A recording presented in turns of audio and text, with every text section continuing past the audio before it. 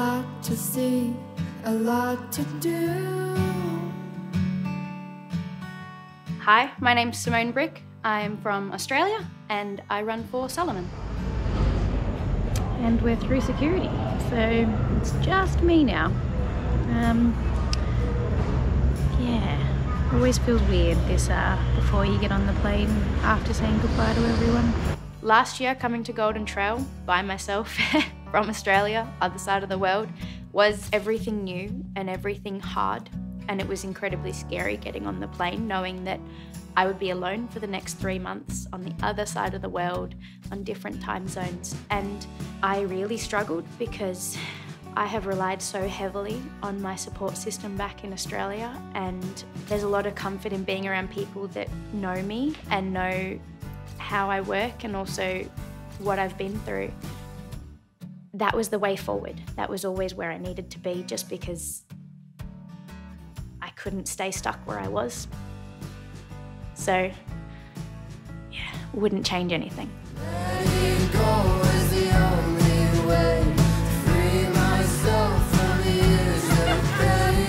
You came to me like an ocean breeze. Words so sweet, I thought I'd never see.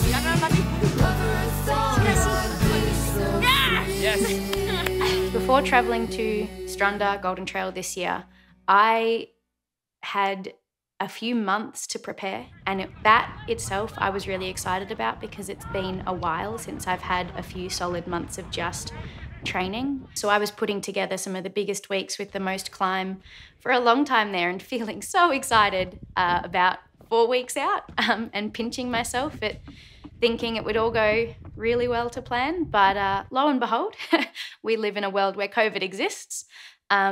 So I think it was 2 weeks almost to the day before my flight and 3 weeks before the race that I got COVID, and I got real sick. Oh, yeah, it's 1 week till race day. I'm on the race course, and every time I try and run uphill at all, I just can't. Oh, fuck. I'm not sure this will ever see the light of day, but... And I know, like, I am so self-assured in my support system. I know that no one's gonna judge me on the result next week. I think it's just, this is an athlete moment of, in a way, mourning the fact that 3 weeks ago I felt so fit and so ready for this trip. And now it kind of feels like I'm here and I'm not ready, and next week is not going to feel good. I am doing my absolute best to not buy into that thought and to take it day by day. And as I just spoke to coach on the phone, and distract myself and just get through the next week, and the body is capable of amazing things, and I know that I could get to the start line feeling fine.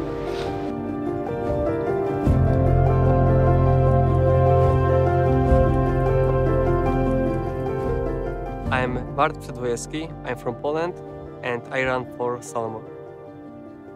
My plan during pre-season was to train in the Canarian Island to be ready for Golden Trail World Series, but a few days after arriving there, I couldn't run properly. I got sick and I didn't know why, so I decided to back to Poland to get some medicals. I visited a lot of specialists, but no one was able to find what was it. I finally decided to ask Wart's program, and they told me that probably I was overtrained, so only one way to recover for that was by stopping 2 months. It's so common when athletes turn pro that they suddenly become injured.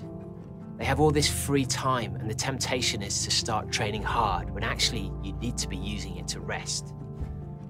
Bart overtrained, and because of that became injured and missed the first 2 races of the season that he was desperate to be at. So come Stranda, not only does he need to perform well, but he has to then race the rest of the series to make sure he has enough points to get to that final. Emotionally, I got really sad. Last year, I quit my job to have better training and be on the top, But now I was finding myself without running for 2 months.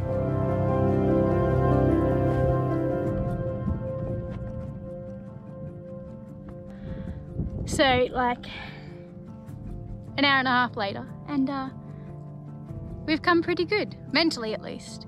So, it's amazing the highs and lows, even just in one sort of run. I'm well past the highest point of the race course, and the race course is insane. Like, it's everything I love because it's so damn hard. Like, it is just kilometers on this sort of stuff, which I don't know if anyone really knows how to run on properly and not die.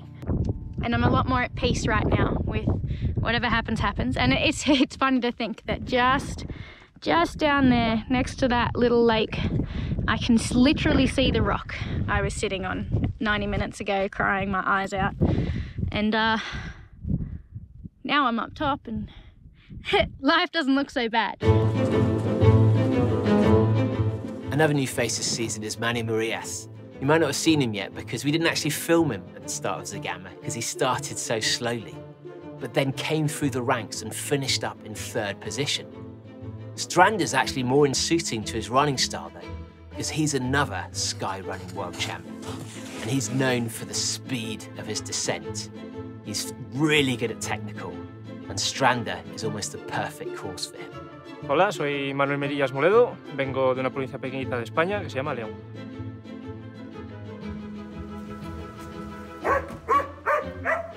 Bueno, este año la estrategia me ha estado funcionando bien, entre comillas. En Zegama fue una estrategia bastante buena, tiré a lo seguro. Normalmente mi estrategia es tirar a morir y a ver qué pasa. Sé que aguanto, aunque tire a morir, pero en Zegama tiré a lo seguro, quizás no lo ideal para ese tipo de carreras. Podría haber hecho mejor tiempo, pero también podría haber hecho mucho peor. Pero la estrategia siempre se va de menos, o sea, intentar guardar una bala y, vamos a decir, si son 3 horas de carrera, hasta la hora y media, las 2, y la última hora hacerla a dolor. Y juego mucho con eso, juego con los kilómetros y con el cansancio de la gente, porque la gente últimamente anda muchísimo, son unos máquinas y cada vez hay mucho más nivel.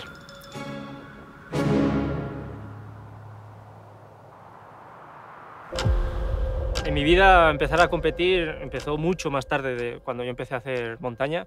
Yo iba haciendo montaña desde que empecé a caminar, como quien dice, desde que me tenía de pie. Me cogían y me decían, venga, vete a por el ganado, vete a la vaca aquella que está a punto de parir. Después, claro, ya tuve que marchar un poquitín de casa para estudiar, siendo muy pequeñito. Y después, entre medias, sí, empecé a jugar al fútbol. Y mi inicio para hacer atletismo fue para mejorar el fútbol. O sea, quería ser más rápido, quería ser más ágil, y el atletismo viene muy bien.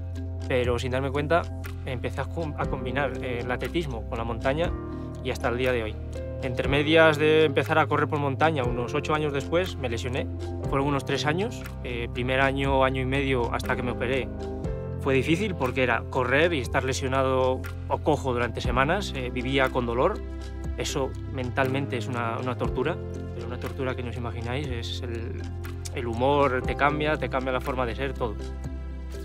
Al año o a los 8 meses de la operación me fui a vivir a una caravana, a pensar, a estudiar, a leer, a informarme de todo y a tener paciencia para poder, haber llegado el día de hoy, que estamos a 2022, pues estar lo más fuerte posible después de haber pasado una lesión que tan solo el 30% de las personas que la tienen se recuperan.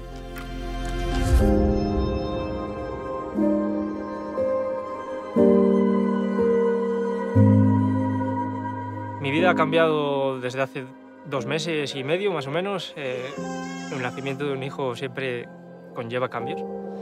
Y vamos a decir que el cambio no ha sido muy grande porque me ha salido muy tranquilo. Duerme muy bien por las noches. Yo siempre dormía del tirón 8, 10, 12 horas. Lo que pasa es que ahora tengo que hacer 4, 3, 2 y 1 más o menos. Me va durmiendo en ese rango. Duermes de 2 o de 3 tirones. Pero durante el día no tengo problema para entrenar porque muchas veces no tengo problema con mi pareja porque ella me ayuda muchísimo con esto. Sin ella no podría hacer esto, como sin duda. Lo que pasa es que ahora tengo que hacer fraccionar los entrenos. Pero el cambio es importante para competir. Se ha complicado todo más, pero soy muy feliz. Mucho. O sea, los cambios de mi vida han sido siempre para mejor.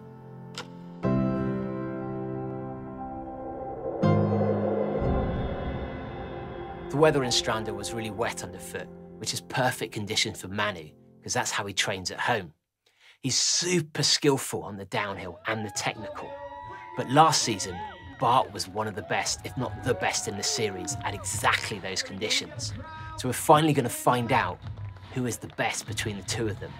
A head-to-head we've been waiting for a long time.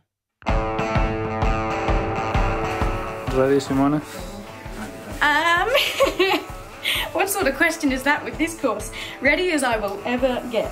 Esto es más grande que yo.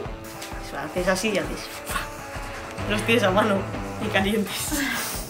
Oh fuck, that's close. What time is it? It's 9:15. We have half an hour. This new season, there's always the desire, being an athlete, to perform better. And this season, as opposed to last season, I do want to be at the final. After a long time without racing, I'm really happy to be here. A few days before the flight, my coach said me, "You ready?" A Bart, pues no sabría cómo describirlo porque personalmente casi no puedo hablar con él, no nos entendemos mucho, pero me parece un tío muy competitivo, muy centrado en lo que hace. Compite muy poco, las concentra en las carreras importantes y vamos a decir que no tiene carreras de preparación como hago yo muchas veces, sino que tiene carreras objetivo. Creo que ha tenido sus cosinas para el principio de temporada, pero bueno, lo importante es que lo supera y que eso es un factor mental muy importante para poder llevarlo después a las carreras. To me, trying to break into the top 20 in these sorts of fields would be huge for me. But knowing that as long as I'm to myself showing improvement, like that's all I can do. All I can do is my best, and that's all I've ever expected of myself. So yeah, I want to go all the way, always want to, but whether that happens or not, I'll have a crack. There will be bathrooms at the start line.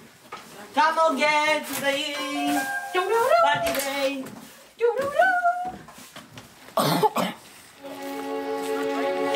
It's not raining now. Before running full stop, like, life was interesting and a little horrible. Trail running itself, when I started trail running, I still view as a turning point. To me, I think I would count as the ultimate healer in a way, or a part of it, just because it challenged me in new ways. It taught me so many new things about myself, and the community is like nothing else, both in Australia and internationally. I think I found a home, and what I was missing at that point in time was a place where I could be myself, be celebrated for being myself, and I found that within trail running.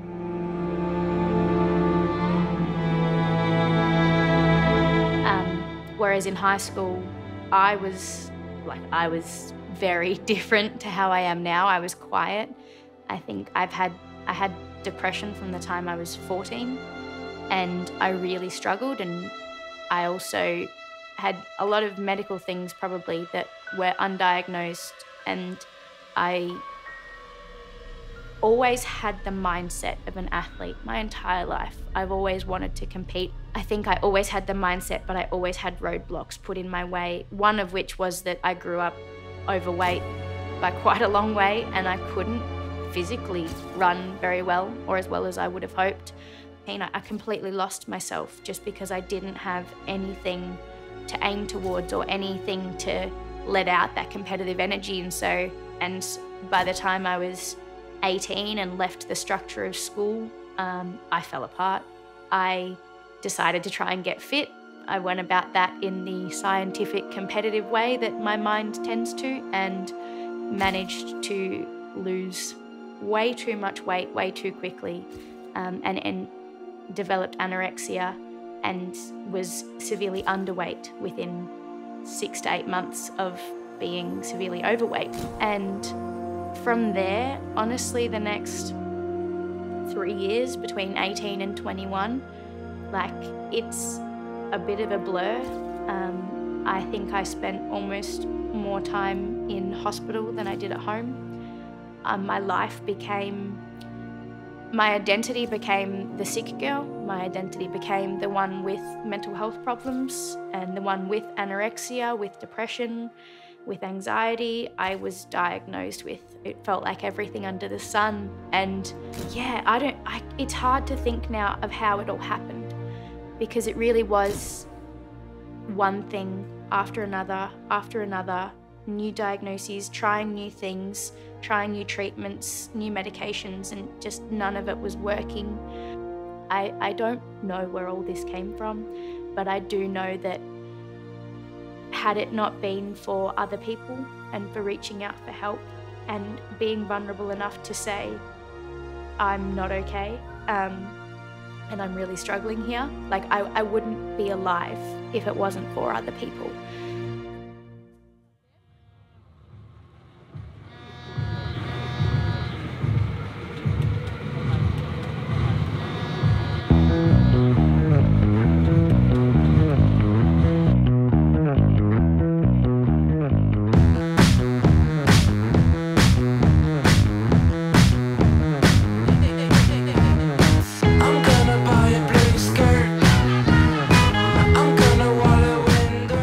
After the race start, I decided to push hard because I was feeling really good. So the first part of the climb, I was leading, but the gap was really close. We arrived at the summit, Jonathan Albon, Davide Manini and losing together. From there, I knew the downhill is very technical, so I would have to take a risk if I want to be first at the finish line. Bueno, en Stranda yo me planteé allí, no tenía pensado ir desde un inicio, pero le pregunté a Anders, que es allí de Noruega, y me dijo, si quieres hacer una carrera de montaña en las Golden, esta es la que más montaña va a tener. Si llueve encima va a estar divertidísimo. Y a medida que me iban contando, yo iba escuchando a los corredores que estaban allí para las Golden y todo el mundo estaba temblando por la pedrera. Y yo, ostras, pues si durase en vez de 1 kilómetro, que hubiera sido 10 kilómetros de bajada así, yo... Porque claro, llegué arriba al pico a 2 minutos de Jonathan, llegué al final de la pedrera esa a 50 segundos que lo tenía allí, pero se acabó lo difícil.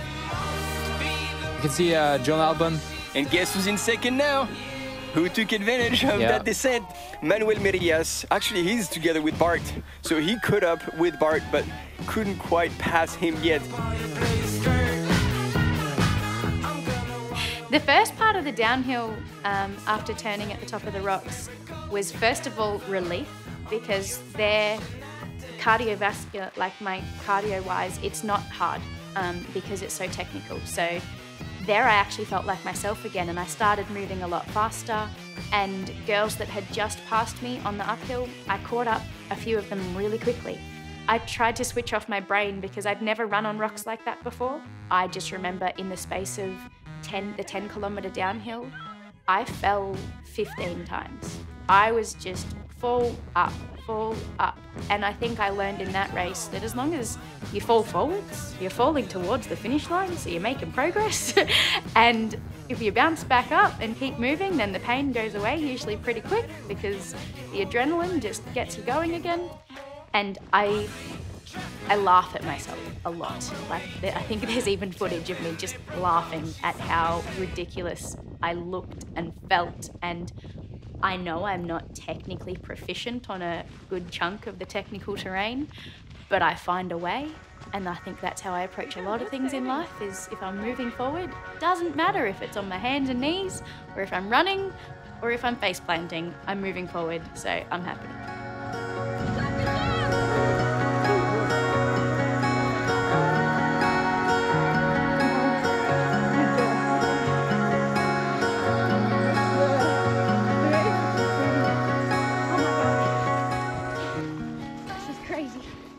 Yeah, I think more people need to hear that, because I know a lot of people that have been through a lot of horrible things, worse than me in so many ways, and they feel bad for not being fully recovered when they see other people out there and doing incredible things in the aftermath. But I think the thing that I've learned is that everyone is still struggling. Everyone in everyday life, no matter what they've been through, is still struggling. And so, yeah, I don't want to give off the air that I'm all of a sudden better. I'm not, but I'm on my way to better. And that's all we can ever be.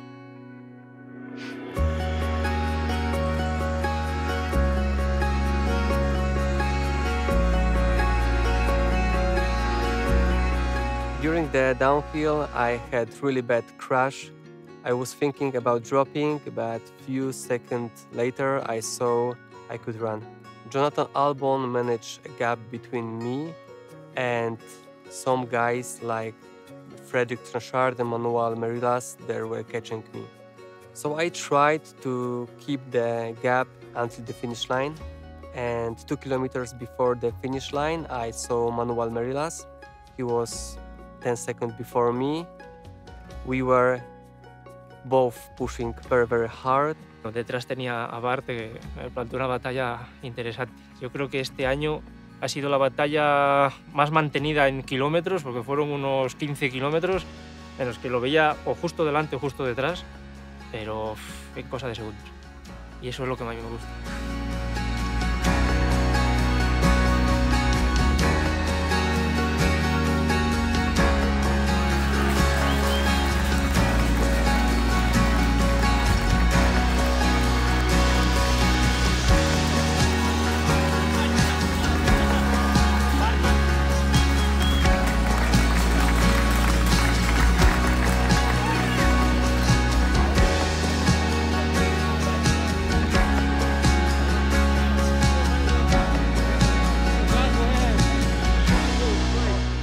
Trail running, I feel like it connects me to nature. It connects me to the world in a much deeper way than anything else I've ever done in life. And it forces you to suck up your ego at times and learn more about yourself and how you can control the controllables. But when you're up there against the elements, there's so much you can't control. And I think that is so transferable to everything else in life, where no matter what circumstances you're in, you've got to work with everything around you and not against it, and learn for yourself what you can, what you can't do, and be okay with that. And I think trail running is both humbling and empowering at the same time. And so it really helps me stay both grounded, but as big of a dreamer as ever.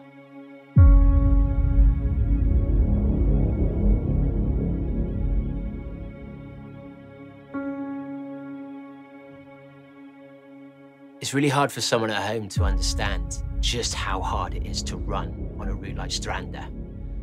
Not only do you need to be fast and strong, but you need to be so technically gifted.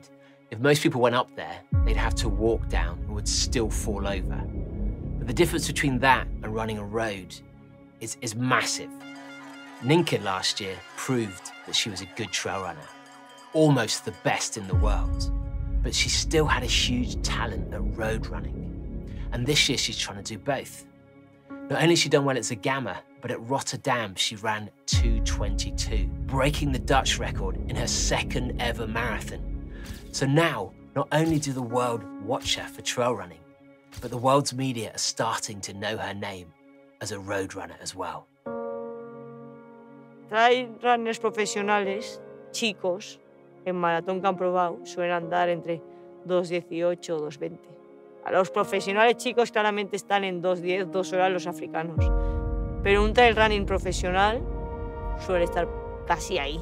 Y lo de Nien, que es una pasada. Es una persona con una capacidad natural, increíble, innata. This year I have 2 big goals, the Rotterdam Marathon and the European Championships on the road marathon. No one has ever been able to compete at such a high level in the same year on the roads and on the trail, because, like, to put that into perspective, she ran a 2:22 marathon, which is the 9th time ever by a European runner. And in the same year, she set course record in Zagama, which is a huge deal. No pensaba que iba a venir a Zagama ni al trail running, pero parece ser que le encanta el entorno también, el ambiente, y que ha decidido venir. Ninka wants it all. She wants to be the queen of trail and the queen of road. And who wouldn't? But running races like Zagama is incredibly risky. It's super easy to fall, to twist an ankle, and to do it so close to the European Championships is a major risk, and one which could have consequences. think there is definitely a risk racing Zegama before the European Championships. I think there is also a risk if you do marathon training all year round. Yeah, so in the end, I know there's a risk doing these kind of trail races, but it's worth the risk.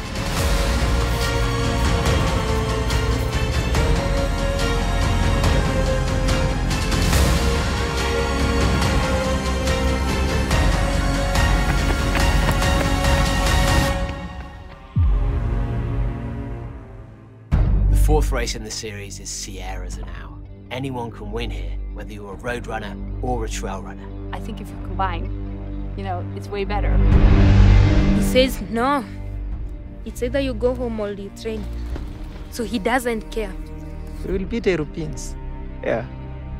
Because we believe in ourselves and we trust in ourselves. Yeah.